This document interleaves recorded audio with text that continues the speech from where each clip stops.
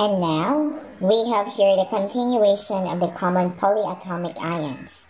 We have hydroxide, hypochlorite, nitrate, nitrite, oxalate, perchlorate, permanganate, peroxide, phosphate, phosphite, sulfate, sulfite, and thiocyanate.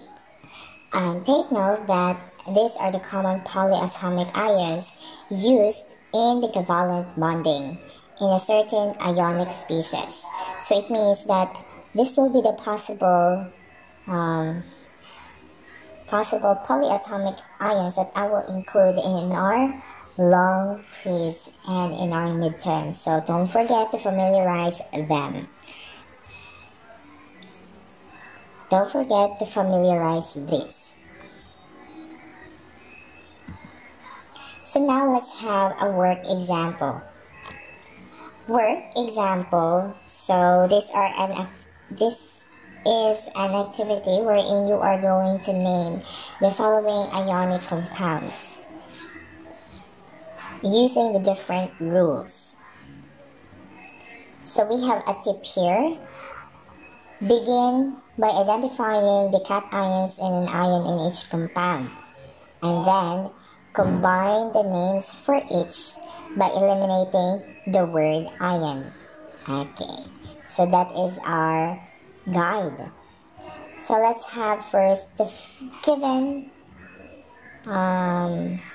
first given polyatomic ion. Okay, let's have first the ionic compound, which is the iron 3 sulfate. Take note that iron has positive 3 here, and sulfate has SO4 2 negative. So don't forget, you need to identify the cation and the anion first. So the cation is the iron and the sulfate is the anion, because again, iron consists of 3 plus and SO4 consists of 2 negative. So by that, we all know that iron has 2 or more possible charge. So that's why you need to indicate the Roman numeral. So you have the Roman numeral 3 from the indication of 3. Okay, so iron 3 sulfate. You get it?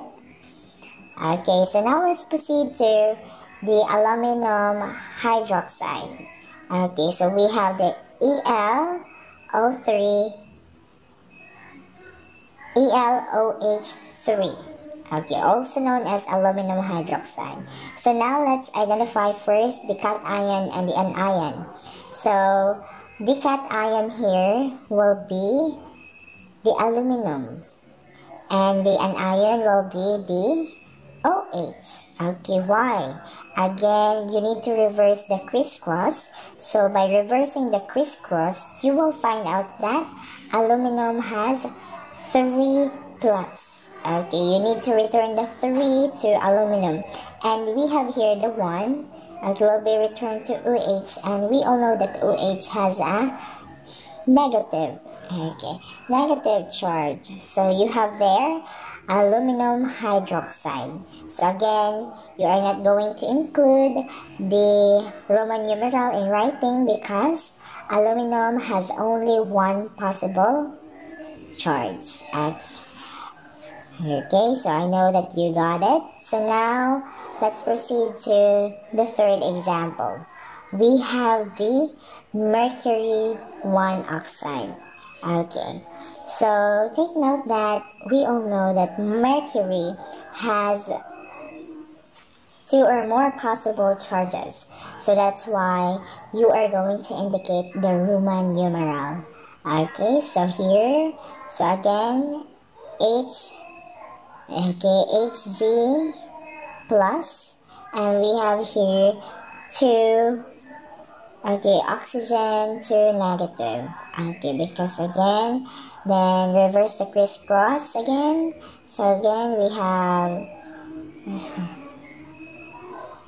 reverse the crisscross. Okay, so we have Hg Okay, plus 1. We have oxygen, 2 negative. So by that you can identify the cation and the anion. So again, mercury is a cation, so that's why it has a plus 1 charge, and you have their oxide. So always think about it that you need to be careful not to confuse the subscript in the formula with the charge in the metal ion. In part A, for example, the subscript in iron is 2, but this is an iron 3 compound. So again, going back to the first example, we have the iron 3 sulfate. So Fe2SO43. Again, the 3 there, the Roman numeral, it denotes the charge that was shared to sulfate. Okay, so you need to reverse the crisscross, and then you need to return it, the 3 to iron, so it becomes plus 3, and the sulfate here, you need to return the 2 to sulfate here, so that's why you have 2 negative. So that's why you have there iron 3 sulfate. Iron is a cation.